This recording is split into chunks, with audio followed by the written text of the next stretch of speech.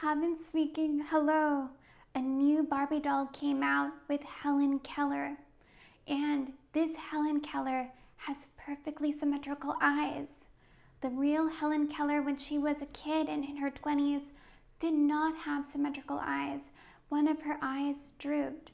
And back then, she and the people around her would have her be in profile in photos to try to hide one of her eyes. So this new doll shows her with perfectly symmetrical eyes, essentially erasing her real lived experiences, which is a harmful message for blind kids today and even blind adults.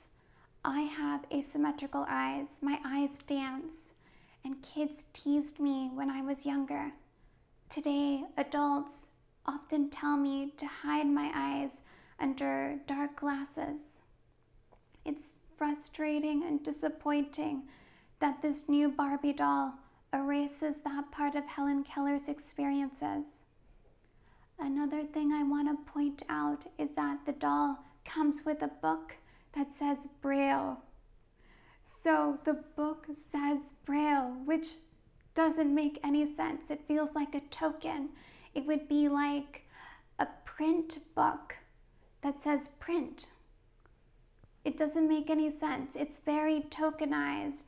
It sounds like it's a doll for sighted girls, what sighted people would imagine for blind people, rather than a doll for actual blind kids.